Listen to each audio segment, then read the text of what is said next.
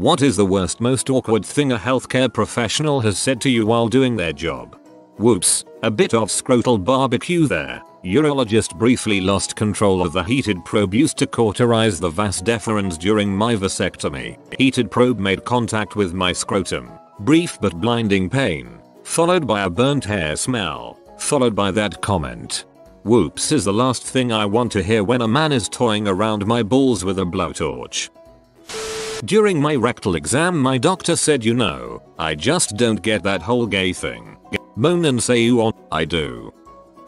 I was 13 years old and had to have an EKG done. It's important to note that puberty was in full swing at the time, and I was awkward and shy, as teens tend to be. The nurse asked me to take off all of my clothes, except for my panties. My mom was in the room. To make matters worse, as I was lying there on the table, almost completely naked and hooked up to the machine, the nurse smiled, looked at my mom and said, "What a beautiful girl." It was the creepiest and most embarrassing moment of my young life, for sure. I see a little bush peeking over the top there. You must be so proud. My Gino called me boss while she was digging around in me. It was just a little weird. During a routine physical when I was 12, let's make sure both nuggets are in the sack. Whoa, never seen that before, said while inspecting my dong. Depending on the situation, this is either an instant confidence booster or a horrific memory. First mammogram. Text says, wow, you're young. I was 34. I say yes. I have a BRCA1 mutation. It's there on my chart. She makes a face and leaves me to change. I come out and she says, who told you to get the genetic testing done? I told her my OB-GYN. She says, well, I wouldn't want to know. Really? I have a 90% chance of breast cancer and can reduce my odds to 5%, and you wouldn't want to know if you had the ability to do that and you give mammograms for a living? Then she condescendingly patted me on the shoulder on the way out and said, good luck, you'll need it. Frick that bee. So I go to my camp nurses and tell them my symptoms: upset stomach, bloating, aching, no period in 2 months, wee fainting spells, and what seems to be morning sickness. I was a virgin at the time and told them so. Needless to say, they were a mite skeptical. One asked me, very seriously, have you been hanging around any ejaculating dongs lately? Go. The other nurse, equally serious, said, yeah, you never really know with ejaculating dongs, and sperm are feisty little buggers, and they proceed to have a somewhat nostalgic conversation on the merits of anal. The doctor asked me if I touched myself and how often, with my mom sitting right next to me. After my first prostate exam, my doctor tried to shake my hand and then pulled away, saying, oh no, you won't want to do that. You're my 5th prostate I've poked today. This makes me think the doctor didn't wash their hands or wear gloves, and it makes me shudder. On the 3rd day into my stay in the neurological wing of the hospital, the doctor came in, after 9 PM, in street clothes, and said, I knew I forgot to see someone on my rounds today. Did not inspire a lot of confidence in her as a professional, especially since I was terrified, and had no clue as to what was wrong with me. On the bright side, at least she came back. Nothing too horrific, but a doctor was prepping to give me a vasectomy when she said after dropping her pen, I've got the shakes today for some reason. It went fine. I work for a urologist who purposely says crap like this to our vasectomy patients right before the procedure. Can someone get my that book with the step-by-step to do this, or I was up so late last night drinking, so if I nod out, just wake me. I was recovering in a private room after having a stillbirth at 36 weeks. At shift change, a new nurse came on, breezed right past the huge bright red freestanding sign that they had placed in front of the door saying to stop and speak to the shift supervisor before entering. She asked, what have you done with the baby? I explained that she was in the nursery as I didn't feel that I could sleep with her in the room. Obviously she hadn't been updated, as she immediately started a rant on how it's not their job to look after my baby, and that I can't just dump her in the nursery so I can have a peaceful night, and that she was going to go and get her immediately and would be speaking to whatever midwife had allowed this ridiculousness. If I was in my right mind, I would have let her go to the nursery, find the right cot, and realized her mistake herself. Unfortunately, I wasn't in the right mind to say anything smart. Once she did find out, instead of apologizing and leaving, she fricked around pretending to clean my room whilst asking me exactly what went wrong. I had a huge infection in one of my boobs. The thing was 3 sizes bigger than normal. Bright red, hot and rock hard. I can't even describe how much it hurt. It was the most pain I ever experienced. I had a mammogram to locate the exact problem. While I was standing there, having my red boob crushed by the machine, trying not to faint, scream and or curse, the nurse started talking about how the hospital gown I was wearing was perfect for a little role playing in the bedroom. I didn't even know how to reply when she said, "When we are ready here, you can go back to the dressing room and get dressed again. You can leave the gown there, but you are more than welcome to take it with you. I'll go look in the dressing room later, and if the gown isn't there, I will know you will be having a great evening with your partner." I was getting a physical in high school. I was an incoming freshman. The lady doctor asked what middle school I was coming from. I told where and she said, "I bet you know my daughter." At the exact moment she grasped my balls, I was very caught off guard. I did later go on to see her daughter's boobs in high school, which was cool.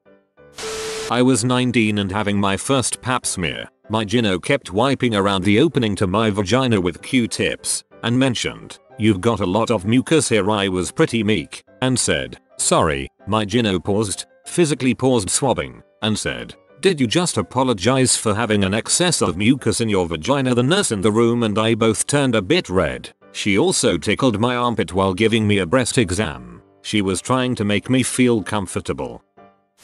With my dad in the room, "Do you have any trouble ejaculating? Bend over, touch your toes. I'll show you where the monster goes." I have a sneaking suspicion he was just a hobo who had stolen a lab coat, but still, that was a fun day. My mother had a gynecological operation and saw the consultant afterwards for a post-operation review. She asked him if it would be okay for her to have intercourse now, to which he replied, "Yes, but wait until you get out of the hospital."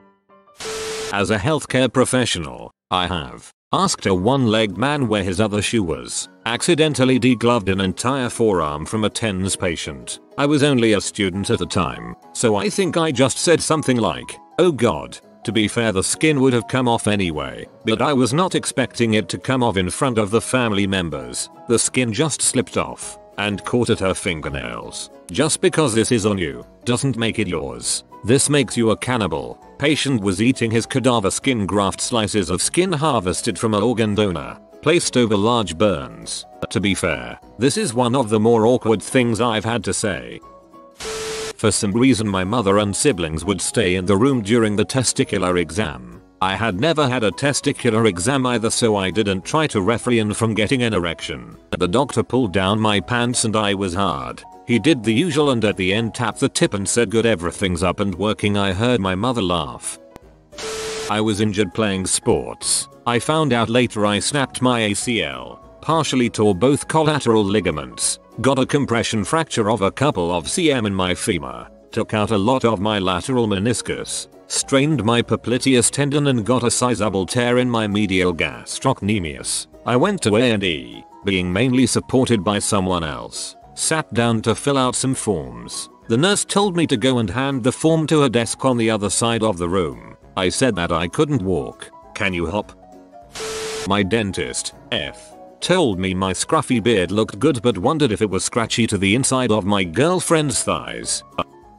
Burned my back at work one time. A doctor is applying a salve to help it heal and not get infected. Okay, so this is sulfadine. It's really good for burns. Sulfadine? Is that a sulfur-based medication? Yeah, why? I told the nurses I was allergic to sulfur meds. Doctor snatches up my chart, looks at it a minute, and says crap, then runs off, and returns a few minutes later with a nurse, and they proceed to scrape all the sulfadine off my badly burned back. Fun times.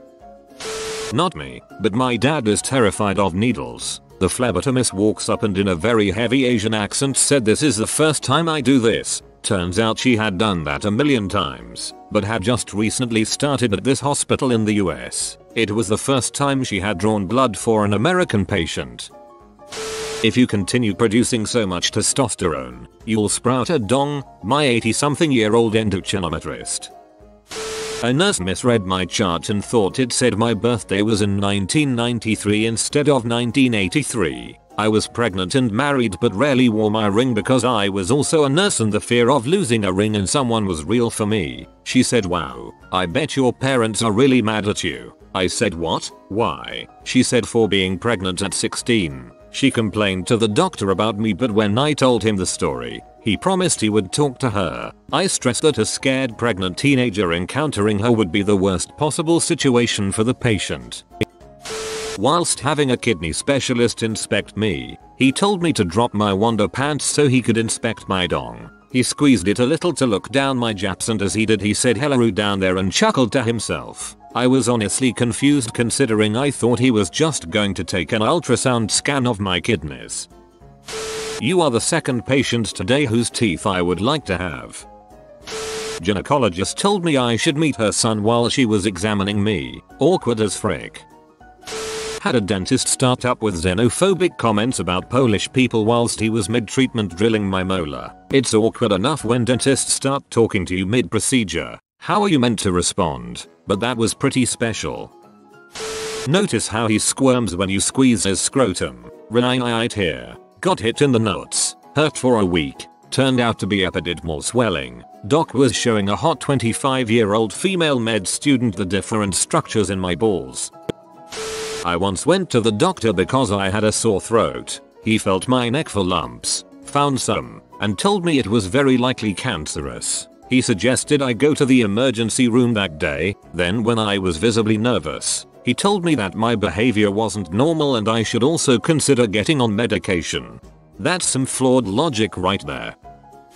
Have you had any blood in your poo poo or pee pee? I was a 29-year-old male and this wasn't a pediatric doctor. If he can't use the right words, why would I take him seriously?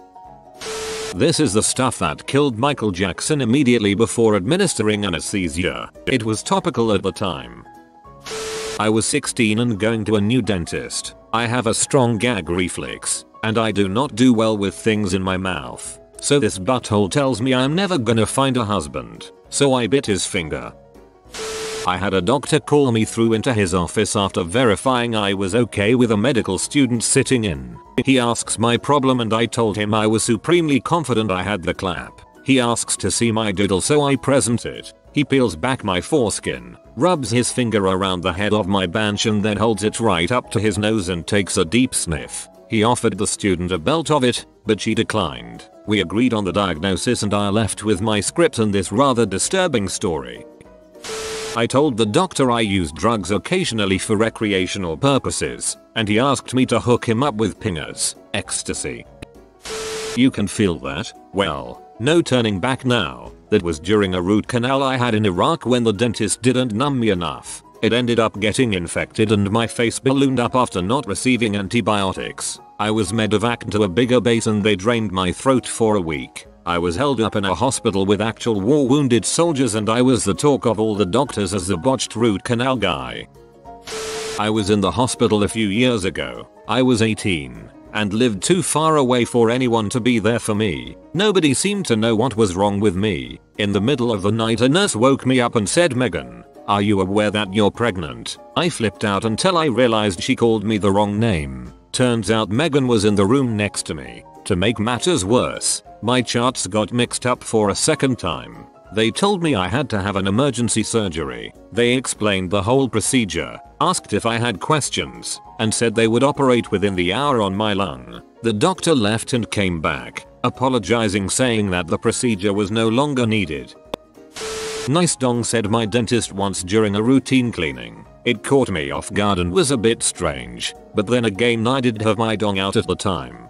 Well, that was a roller coaster of a comment. You have been visited by the hamster of joy. Comment: I like chicken to live a happy and full of joy like the joy hamster life. If you are new to the channel, you can subscribe. I publish new videos every day. Until then, check another video, or don't. Either way, have a great day, you magnificent people.